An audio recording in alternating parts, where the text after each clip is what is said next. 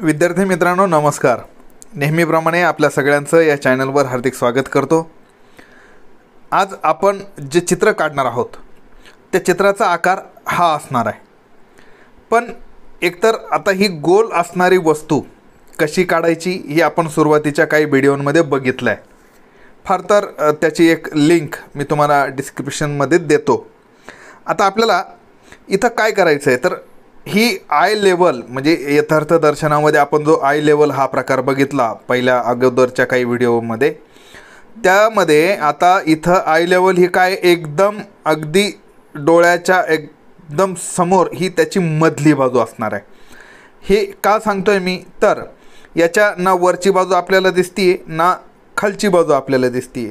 उलट याची खालची आणि याची इथली खालची बाजू पण आपल्याला दिसते. म्हणजे काय की आपण डोळा इथे आहे आपला असं गृहीत धरा.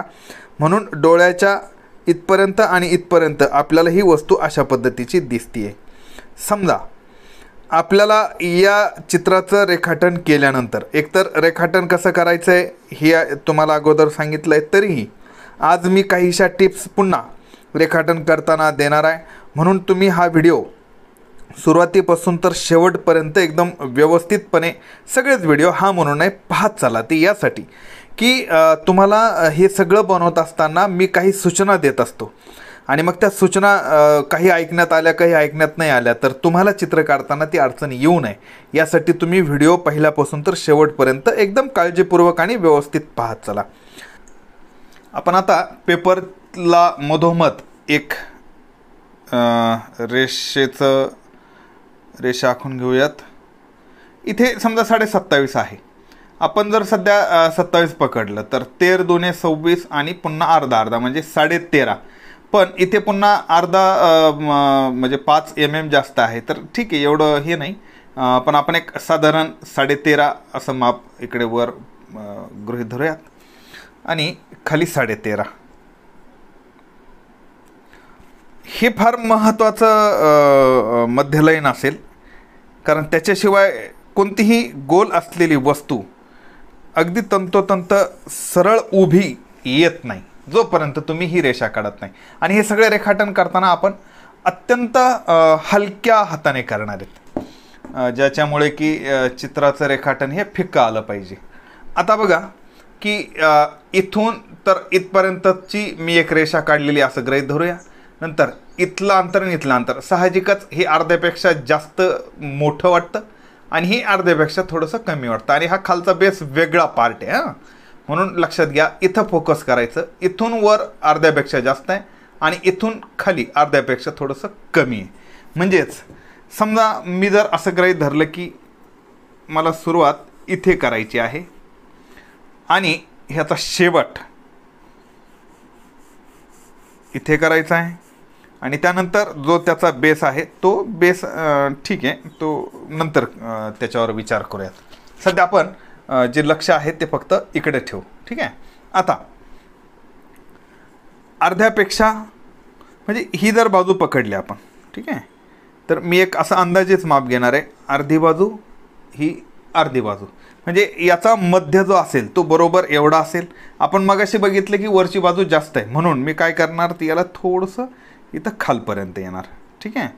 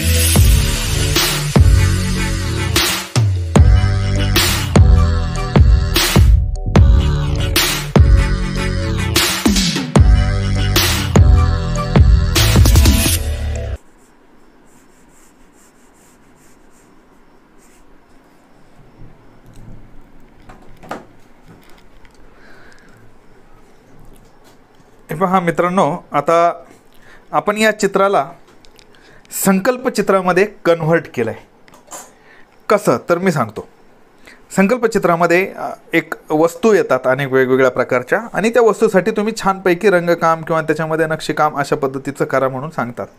इथं आपण या दोन्हींना एकत्रित केलेलं आहे. एकतर म्हणजे वस्तुचित्रामधली ही वस्तू, पण हिला गोल काढलेली नाही, आणि संकल्पचित्रामधली वस्तू पण तिच्यामध्ये नक्षीकाम नसेल.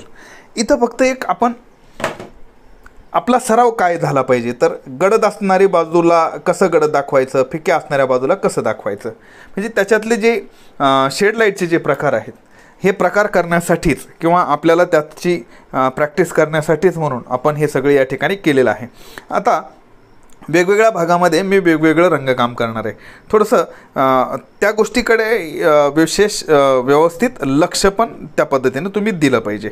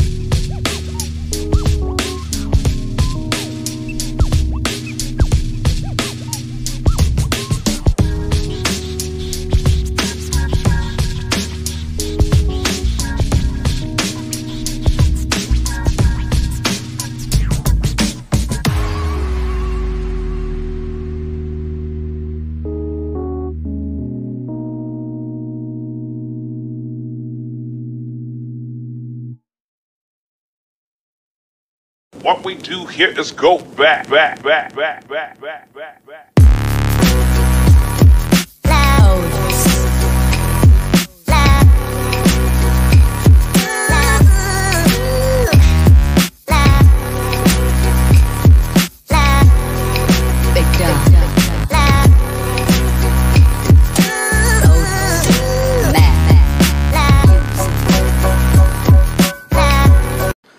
व्हिडिओ आवडला असेल तर नक्की लाईक करा, शेअर करा, काहीतरी कमेंट करा आणि आवर्जून सबस्क्राईब करून बेल चिन्हावर क्लिक करा.